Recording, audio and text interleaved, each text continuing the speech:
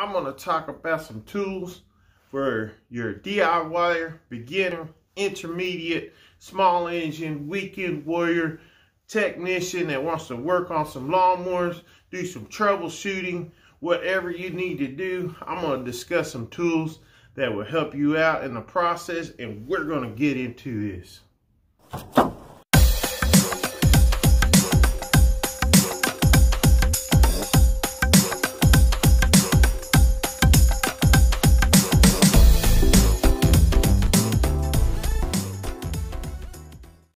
I hope you had an awesome week. I hope you have even a better weekend. This is the channel where we all can learn and grow together. Today I'm going to talk about some tools that I think can help in building up some tools for small engine repair. Now I'm not going to get into like the sockets and the screwdrivers and stuff like that. But what I'm going to get into is other tools that I think is very important in the area of small engine repair and DIY, fixing your own equipment, whatever you want to do. First tool I'm going to talk about is a spark plug or spark ignition tester for testing spark. This part goes into your spark plug wire, and this here goes to your spark plug. This here has a light in it. When you have ignition, the light or spark, the light will come on. When you don't, the light will not come on. But this is a very good tool to have. You can get at your basic auto parts stores, maybe even Harbor Freight, Amazon, any of these. But if you're looking to start or where to start as far as getting small engine tools, this is definitely a must-have to have in your toolbox. The very next tool that I would recommend is some kind of compression gauges to test to see if your compression or you're building enough pressure inside your engine to allow your motor to run effectively. Now, one tool that I would also recommend to add to this that I need to kind of look in to add into my tools is also a leak down tester that could go along this same line, because these could test to see if you're building up enough pressure or not.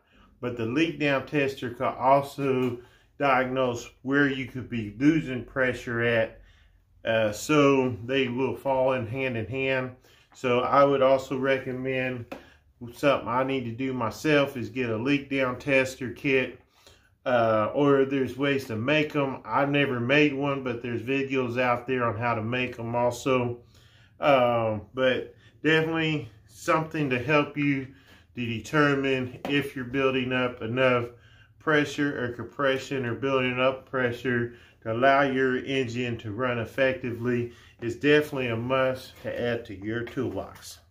The next tool I'm going to talk about is definitely very important for valves, spark plug wire or spark plug that's going into your engine, or even just managing the specs as you're rebuilding a motor or anything like that.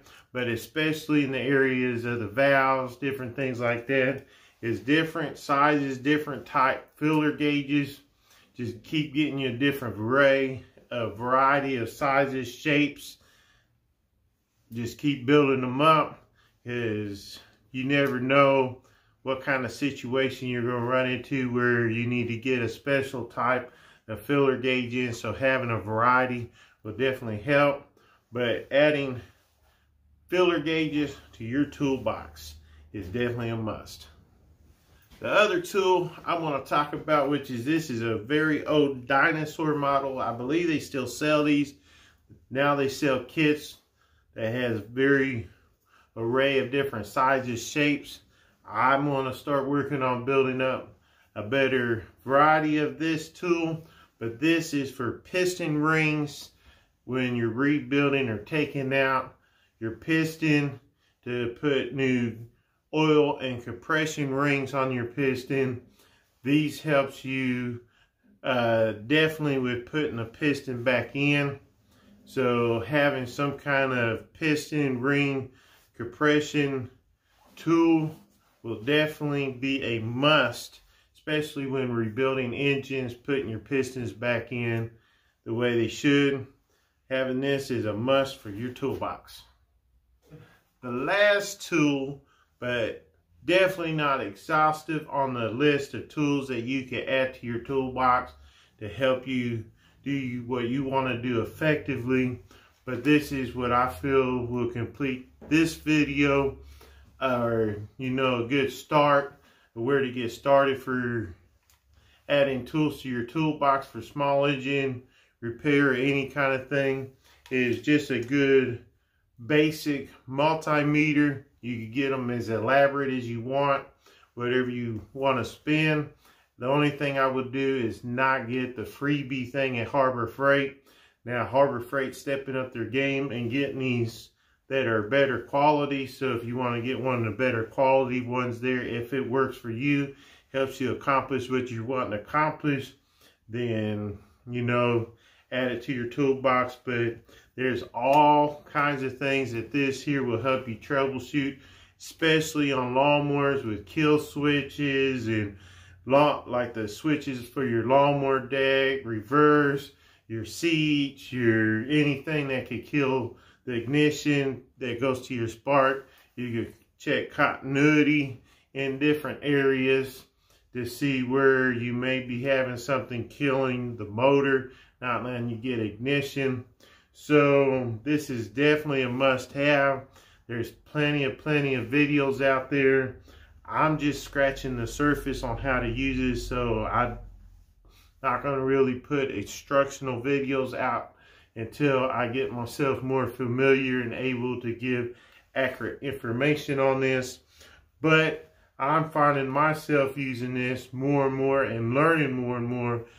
This is a very effective tool, especially in troubleshooting. So this is definitely a must to have in your toolbox. So this list of tools definitely is not exhaustive, and depending on what you're wanting to do as far as working in your shop, maybe you're just wanting to work on chainsaws and 2-cycle stuff, the tools I showed you probably won't work in that area. But if you're just wanting to work on any and everything, especially push mowers or riding mowers, definitely look into getting these tools, add them to your toolbox. I think it would definitely get you started in the right direction.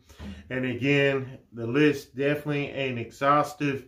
There's definitely a lot of tools, especially like torque wrenches and especially tools for adjusting your valves and squeezing in the valve springs. There's a lot of pullers you could get, different things that could be added to this list depending on case-by-case basis, depending on what you're working on, the brand, the situation.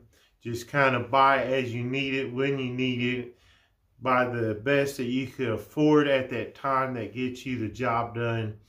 But again, I hope this video helps. And until next time, as always, stay awesome, stay safe, find your start, and reach your goals. And I'll see you in the next video.